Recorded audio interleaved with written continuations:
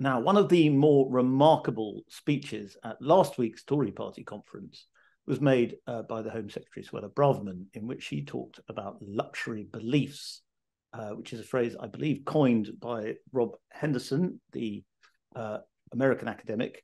But it's also something that our next guest, Matt Goodwin, talks about. Matt has a new book called Values, Voice and Virtue. And Matt, you've written quite a lot about this subject. Can you define for us, first of all, for anyone who hasn't heard the term before, what luxury beliefs are and why they represent an opportunity for the Tory party? Yeah, sure. Luxury beliefs really refer to ideas or views which confer status on members of the elite, which bring members of the elite few costs, but which impose very heavy costs on other people. So an example of a luxury belief might be members of the political media cultural class calling for large-scale immigration because they're the least likely to suffer the negative effects of that. But we know from research, working class non-graduate voters are the most likely to suffer the effects of that, or similarly calling for a more relaxed approach to family, whereas we know members of the elite are the most likely to get married, stay married, and have children within marriage. It's everybody else that suffers from the collapse of those guardrails. So luxury beliefs are really about the sort of hypocrisy that lie at the heart of some people in the elite. And for the Conservative Party, when it comes to issues like migration, diversity, identity, family, crime, some prominent politicians, Suella Braverman included, clearly think that there's some political capital to be had by zooming in on some of those contradictions. Do you think perhaps there isn't as much political capital as perhaps Suella Braverman thinks? Because we've just had the Labour Party conference, and I think it's quite clear that Keir Starmer is playing down that sort of politics. He's trying not to talk, even if these issues are salient. He's not talking about them, or he's dismissing them as populism without getting too stuck in them. I think there's another view, which is, Labour are playing a very risky game when it comes to these issues, because, look, since the Brexit referendum, we were often told that voters don't really care about these issues around immigration and identity anymore. Well, we know that that's not true. We know that, for example, migration, both legal and illegal, is back to being the third most important issue for all voters and the most important issue for those 2019 Conservative voters who only last week rated it above the economy, which is really quite remarkable when you consider we're in the most severe cost of living crisis for half a century. And even still, many of those voters who, of course, left Labour for Boris Johnson are saying that for them, immigration is still a paramount issue. So for Labour and Keir Starmer to downplay that issue, to essentially not talk about it during the Labour conference, there's a little bit of discussion about, smashing the gangs, but there wasn't really a sort of serious discussion about either how to bring down legal migration or how to actually prevent illegal migration over the longer term. I would argue that's a very risky political strategy for Labour and leaves the Conservatives, with a big opening if they can find a way to kick a football into it. What about? Obviously, migration is a huge one, and as you point out, there is some capital there for the Tories politically. But on other issues, do you think it's fair to say that the slur of populism is more effective than it is perhaps in America? Because we often hear said, and it's not just an elite opinion, we often hear said that Brits don't particularly like these issues coming into politics. They don't like woke issues. They don't like transgenderism as a political subject. It turns them off in both directions, left and right. I don't find that particularly convincing. I mean, if you look at the issues that we often refer to as quote unquote culture wars, these issues are often actually very central to the way in which people think about their lives. So immigration is a great example. About 75% of people would like to lower overall migration. They think it's been too high over the last decade. They think it's been badly managed. If you look, for example, at gender issues, well, in Scotland, when people began to look at the Gender Recognition Reform Bill, they became really interested in it. And of course, 80% said this is a terrible idea. If you look at issues like crime, the British public are consistently more hardline than both Labour and Conservative politicians. And if you look at issues like political correctness or woke ideology, that again is something that concerns about 60% of Brits, who say they feel in today's climate they can't really say what they want to say. So I don't buy the argument that so-called culture wars, which, by the way, these issues are often foundational to who we are: the rights of family, the rights of women, sex-based rights, history, identity. This is all pretty central stuff. I don't think you can just push this out of politics. I think this is now in the centre of politics and in the public square. And so that's why we saw Rishi Sunak in Manchester make explicit reference to these issues in his speech. Now, a critic would say he was also rather vague about what he wanted to do. He said a woman is a woman, a man is a man. What does that mean? The Conservatives are going to do what the Republicans have done in terms of intervening in schools and universities. And Suella Braverman, what she said, and I've polled it, is very popular in the country. 66% of all Brits think that mass immigration is an existential challenge to the West. But what are the actual policies that the Conservatives are going to introduce? Are they going to reduce legal migration? Are they going to increase the salary thresholds that are currently allowing, I would argue, too much low-skill migration? Are they going to clamp down on international students and their dependence in a more long-term sustainable way? These are all things that we don't really have the answers to. So it's difficult for the Conservatives to outflank Labour on migration because they haven't really gone all in when it comes to delivering a policy that would actually meet a majority of British voters where they are. So it makes it very difficult for the Conservatives. There is an opportunity, but they have to bring the policies forward to seize it. But you were quite caustic about the term culture wars there, and I get what you mean. But isn't that precisely what you're getting at there? That for a lot of voters, if it's just talk, if it's just headlines and the odd statement by the Tories about stopping the boats or pro-family or whatever, if there aren't any serious pro-family policies put in place, then voters don't really care either way what either party's saying. Voters are very disillusioned across the board. I recently polled a big nationally representative sample of voters, and I asked them, what are the issues that you feel really concerned about, but also feel you're not represented on? Number one was immigration. Most people want it lowered. Most people want it slowed down. Neither of the parties are committed to that. Number two was political correctness.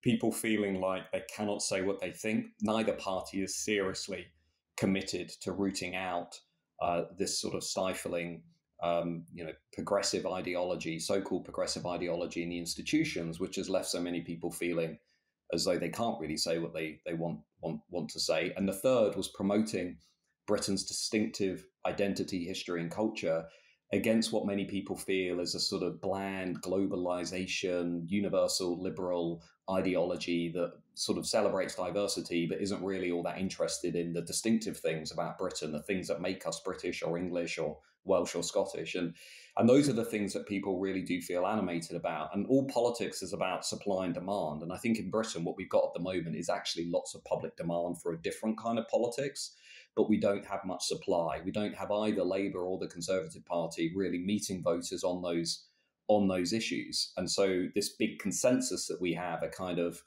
big state, high tax, low productivity, high immigration, London-centric economy still, it is alienating a lot of voters. They do want to talk about these issues. They do want to talk about what their kids are being taught around sex, gender, and race. They do want to talk about the constant revision of British history. They do care about these things, about their shared identity.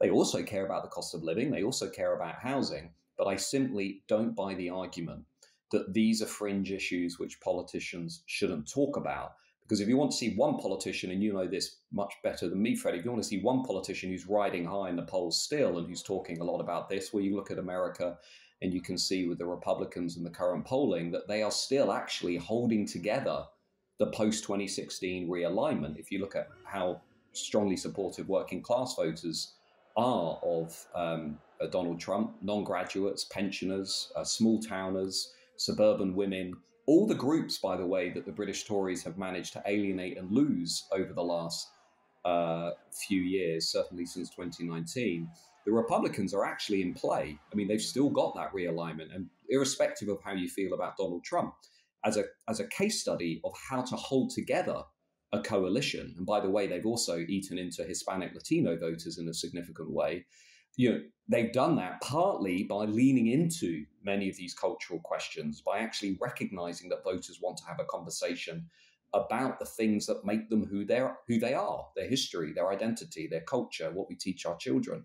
Now, whether the British Tories decide to step into that, not necessarily saying they should become a Trumpian party, but if they become a more interventionist party on these issues, a more culturally conservative party that's willing to actually have a conversation with the country about these issues, then I suspect they will have a lot more room for maneuver at the elections to come. I suppose it's quite a difficult thing to prove, but it seems to me from an observational point of view that the more popular these issues become with the public, the more the progressive ruling class who hold these luxury opinions harden in their views. And I think we see that within the Conservative Party. It's not that the Conservatives disagree necessarily, it's just that they associate it with a sort of politics they find ugly, and probably in a snobbish sense, because this is to a large extent a class division. Yeah, well, I think that's spot on. I think why is it that the British Tories, unlike Conservatives in Italy, Sweden, France, and America, have actually been very reluctant to get involved? It doesn't take you long in the Tory movement to find somebody who's critical of Suella Braverman. I mean, what she's come out and said has actually been quite unpopular around the cabinet table. Why is that? Because they're status-conscious Tories. I mean, they view cultural issues as being beneath them. They view issues around migration and integration and sex and gender and history and statues, all this stuff is kind of, lowbrow. It's not status-driven politics. And that's where they're missing a trick. I mean, that's where they are really struggling. And if you look at the 2019 electorate that rallied around Boris Johnson, wanting lower migration, stronger borders, tough approach on crime, promoting Britain's distinctive identity and history, which, we've seen over the last 3 and 4 years be consistently eroded by the advance of radical progressivism. The Conservatives are only holding about 60% of that vote now. So, about 40% has basically left the party. A big chunk's gone to Labour, a big chunk's gone to Reform, but a bigger chunk has said, I'm not going to vote at the next election. I'm completely disillusioned. And so what I often say to cabinet ministers, and I said to one last week, is, we are now in a world where voters basically want security. They don't just want economic security from the cost of living crisis, from the declining living standards. They don't just want physical security from a collapsing national health service. They don't just want national security from small boats, from rising immigration, from culturally different groups who we've seen this week protesting and supporting the atrocities in Israel on the streets of London. They also want cultural security. They want a cultural security from this oppressive, stifling orthodoxy, which has left them feeling as though, well, if they don't agree with radical progressives on pro-immigration, pro-globalization, pro-social liberalism, they're going to be outcast. They might lose their jobs or they might be silenced. And I think this cultural security notion is one that's going to become increasingly central to our politics, especially given the fact that 85 to 90% of voters in Britain really do feel very strongly attached to Britain. They feel proud of the country. They view their national identity as a key part of who they are. That's not like the people who dominate many of the institutions. It's not to say they don't like Britain, but they don't attach as much importance to their national identity. So this rift is going to become still, I think, much more central to our politics as we navigate the 2020s and beyond. Lastly, Matt, just as a matter of curiosity, have you, in all of your polling, picked up a strong desire among the British public to ban smoking for young people? Not consistently. I mean, I've not polled it extensensively myself, and I've not focus grouped it. But if you look at some of the polling that we have had since the ban, YouGov, I think I'm right in saying, find that a plurality are supportive of the ban, a minority oppose it. But I've not done any detailed work on it. But probably fair to say it's not a priority for British voters. Oh, it's not a priority at all. And actually, one of the things I wrote about in on my Substack was about Sunak's speech was bizarre for that reason, which is if you look at the top 3 issues for all voters in the country, number 1 is cost of living, number 2 is NHS, and number 3 is migration. And migration is both legal and illegal. And the problem is, he decided to focus on the smoking ban, A-levels, and a train line into Northern England. And these are just not salient issues for the country. And I wonder why he went so far off the grid in his conference speech. And when you compare and contrast that to Keir Starmer's, I have to say, even though Starmer played down immigration, which I mentioned was risky, he did at least talk a lot about the salient issues, about the cost of living crisis, about the state of the NHS, about housing, about some of these really big totemic issues. And I think Sunak, I understand the strategy of being more combative, but he's got to get back to those top 3 issues very quickly. It's probably status driven. Matt, thank you very much indeed. Everyone should read your new book, Values, Voice and Virtue. And please come on Spectator TV again soon. Will do. Thanks.